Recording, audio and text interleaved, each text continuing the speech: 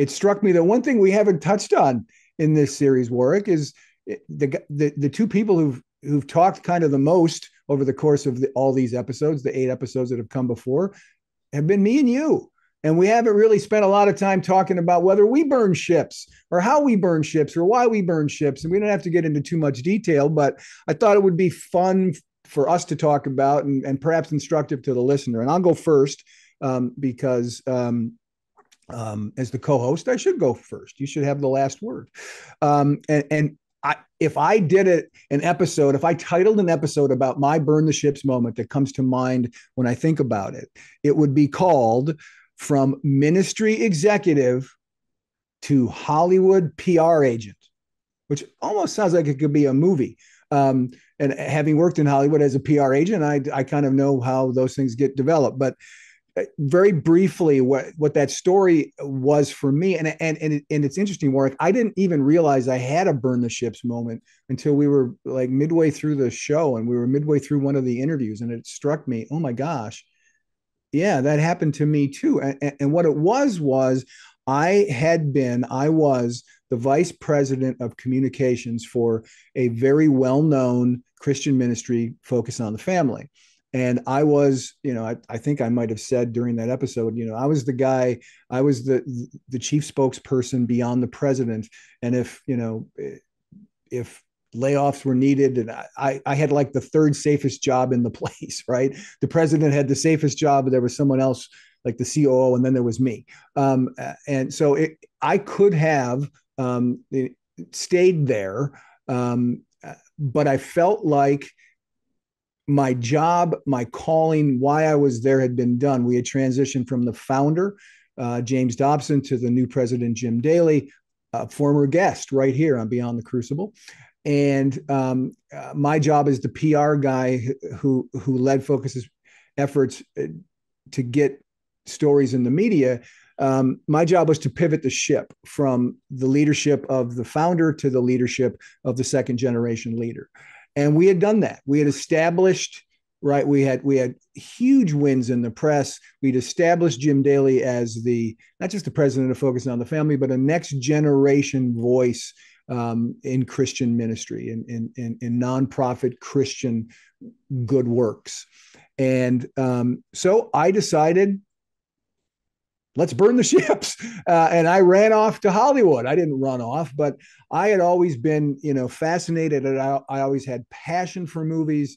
It manifests itself now. I'm constantly, I've written a book on the films of James Bond. I've written the book on the films of Frank Sinatra with my best friend, who's a film historian. We're in the midst of writing a book right now on the films of Bruce Willis. I've always loved Hollywood. I've always loved entertainment, television, movies.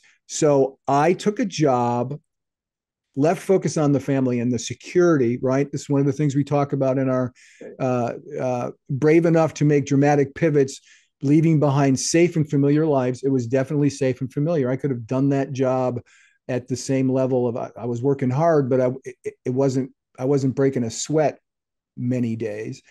And I went to Hollywood to promote movies, both faith-based movies to faith press, as well as secular movies with faith-based aspects to them, to men and women of the press who worked for faith-based publications. And that was about a 3.5 year journey. It made some great friendships, did some great work. But it was indeed, there was no turning back, right? I mean, in fact, I've never told you this, I don't think, Warwick. When I first got there in Hollywood, like I got panicked, and I almost wanted, like I wanted to turn around and go back. I called my best friend from Focus on the Family and said, "Oh man, I think I'm going to go back. I feel out of like a fish out of water here. And what am I going to do? And how am I going to do this?" And I didn't. I stuck it out, and it worked. And it was a great bridge to what I'm doing now, running my own PR firm. But that was indeed a total burn the ships moment. And I actually wanted to go back, and the ships were burnt, and I couldn't really go back. But they weren't just burnt. I mean, I had a good reputation, still have good relationships with the folks who Focus on the Family. I probably could have gone back if I really wanted to, but the ships were burnt, where we're going to talk about this here later. They were burnt in my heart. I had done the inner work that said, I'm ready for something else. My passions lie here. I've done this. I've been in this ship. It's been great. The sailing's been fine, but I'm longing for something different, a different next act. And at the end of the day, I stuck with the brave choice. So that's the short film version of From Ministry Executive to Hollywood PR Agent. I know you have burned some ships. You've, as I said when I introduced the show on every episode on YouTube, you have set some figurative ships on fire yourself in your career, Warwick. So what do your burn the ships moment or moments look like? Well, Gary, yeah, thank you. I mean, when people think of my story, they think of, the $2.25 billion takeover in 87 that, 3 years later, failed company goes into receivership and, large Australian media company. But really my burn the ships moment in terms of pivoting in my career, where I actually voluntarily burned my ships. In that case, the ships were burned for me. Right. It was like a 200 ship armada that was burned for me. Yeah. So it wasn't my choice. It was a bit of a fire-breathing dragon that sort of entered your life there at you that time. go. Yeah. Well done. Exactly. So I guess for me, it was 2003. It took me a lot of the 90s to figure out how do I move forward, and pretty hard to get a job as a sort of out of work media mogul, so to speak. It sort of right. horrible, but basically I ended up getting a job in Maryland, where we live, with an aviation services company doing financial analysis and then business, some marketing strategy, strategic planning. And, it wasn't particularly a high level position, but I did well and, got good performance reviews and all that. But I had this sense that, literally in my cubicle, and it wasn't even the best cubicle on the floor. It was the one where right by a main thoroughfare that went right down the building. And for those of us on the East Coast, there's a freeway called 95 that goes from Maine to Florida. And I felt like I was on 95. It's just like people would constantly pass my cubicle. So I couldn't even get the best cubicle. But I just felt like I was playing small from a faith perspective, which is the set of who I am. I felt like,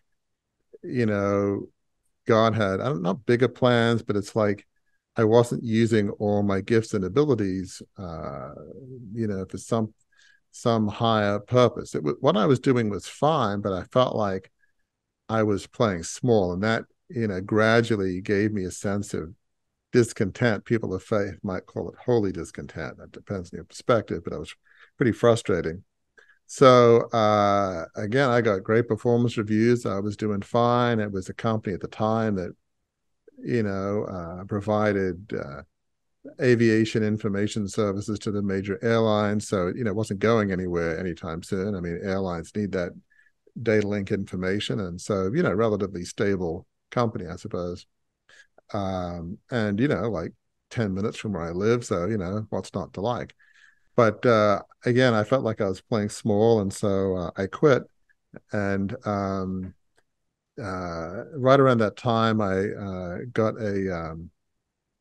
did some analysis with a woman that did executive coach that did mid-career evaluation and advice. And she said I'd have a good profile for executive coaching, didn't know what that was, went to a conference in Denver and learned about it and became a certified executive coach. But that was a big decision to quit my job. And at the time, I knew I wanted to explore coaching, but when they asked me, so what are you going to do? Well, I'm not sure precisely, but I need to leave.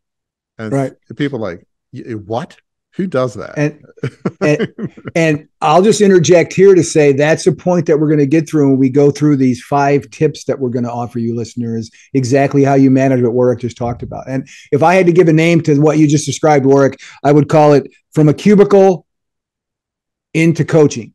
That's the first burn the ships moment you had. Exactly. And one of the things we'll get into is vision and mission can be an evolution. It has been for us, which we'll get into later at Beyond the Crucible, but it was for me back then. So I love coaching. I felt like this is my community. I felt home. I love asking questions. I'm curious. I try to have an attitude of being of grace and not being judgmental. And the coaches are a credible community of curious, caring folks.